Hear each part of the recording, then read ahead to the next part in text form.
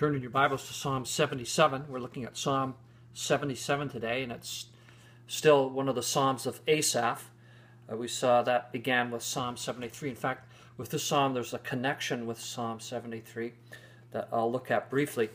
One thing that I've not really pointed out with the Psalms, and I probably should have earlier, is that often the first verse of the psalm gives the sort of the whole theme of the psalm, what is developed in the psalm, both its beginning, its middle, and its sort of conclusion. So if we look at verse 1 of Psalm 77, it says, "I cried unto God with my voice, even unto God with my voice, and he gave ear unto me." And basically that's the message of the psalm. So the rest of the psalm is really the development of that theme. And you'll notice as you read all the psalms, pretty well, most of them are like that. They'll give in the first verse or the first two verses, sometimes in the first three verses, the general theme or thesis of the psalm. And so here the psalmist is crying unto the Lord, and there's a sense of forsaking. He feels as if God has forsaken him and God has forsaken his people. Also, another interesting feature is that in verse 2 it's Adonai that is addressed, the supreme master. In the day of my trouble I sought the Lord. And the authorized version here is a little not right in a way. It says, "My sore ran in the night." Really, it should be translated, "My hand stretched out in the night without ceasing." There's nothing about a bleeding sore in the Hebrew, but it's, "My hand was stretched out in the night without ceasing." In other words, he was seeking God all through the night and looking for him. We get this in verse 6, "I call to remembrance my song in the night. I commune with my own heart, and my spirit made diligent search."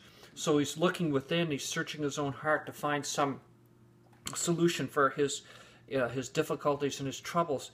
But ultimately, he has to look outside of himself and look unto the Lord, and he calls unto Adonai, the supreme master. And then he discovers in verse 13, "Thy way, O God, is in the sanctuary. Who is so great a God as our God?" Now, if you'll recall from Psalm 73, Asaph was very troubled by the prevalence of the wicked in the world and how the wicked prospered in the world. He couldn't understand that, but it said in verse 17 of Psalm 73, "Until I went into the sanctuary of God, then I understood their end." And what he's saying here in verse 13 of Psalm 77, "Thy way, O God, is in the sanctuary." That's where we learn God's ways. Actually, some translations of this verse translate it in this way, "Thy way is according to holiness." That is true as well. It can be translated either way. Thy way is according to holiness. In other words, all God's dealings, all God's ways are in light of his holiness, of the holiness of his person. He'll never act outside the holiness of his person, of his holy attributes of righteousness, of mercy, of love, and all of the attributes we think of God. In fact, God, more than an attribute of God, the Bible says that God is love. But these are all known in the sanctuary. All God's ways are in accordance to his person, to his attributes, to his holiness, to his absolute separation from evil. And one way or the other, he'll deal with evil. He'll either judge it, the evildoers, or as we see in the cross, he judged it in the person of his Son. And all those who receive that by faith are removed from underneath the burden of that judgment and have been translated into the kingdom of his dear Son.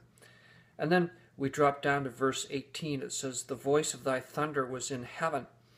The lightnings lighted the world. The earth trembled and shook." And that's one of the things with Asaph, is that he looks forward to the future judgment of the world, where God's righteousness will be known in the world through his judgment. Now this actually may be in reference to what God did at the Red Sea. He's looking back at how the Lord led the people of God through the Red Sea on the dry land. We get this in verse 19. "Thy way is in the sea, and thy path in the great waters, and thy footsteps are not known. Thou leddest thy people like a flock by the hand of Moses and Aaron." And so they were led through the Red Sea and into the wilderness. But another way of understanding the verse is by way of application. Verse 19 is, "Thy way is in the sea, thy path in the great waters, thy footsteps are not known." In other words, that man generally cannot know the ways of God. The ways of God are not known to man, but they are known to his people, and they learn them in the sanctuary, in his presence, and in connection with the holiness of his person.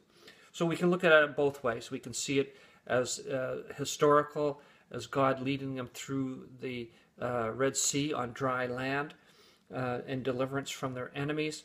But also we can apply it spiritually, that as far as men are concerned, they do not discern spiritual things. Spiritual things are spiritually discerned, and they're only known to God's people in the sanctuary, in his presence, in the presence of his holiness. Now I'm going to cheat a little, and I'm going to read Hamilton Smith's commentary on the psalm.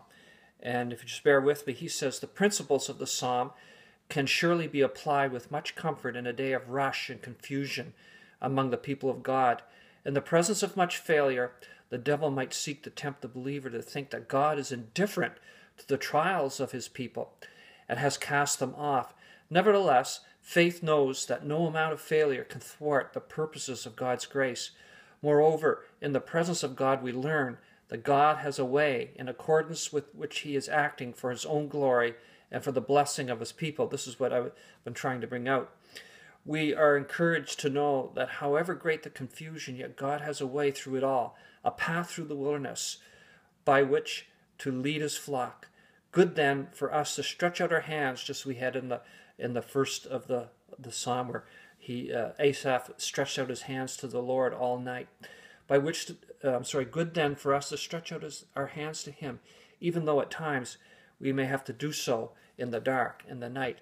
So just be encouraged by the fact, brothers and sisters, there is a way, there is a path that the Lord leads his children through the wilderness. Let's follow him. Let's seek his leading and his guidance and learn his ways in the sanctuary.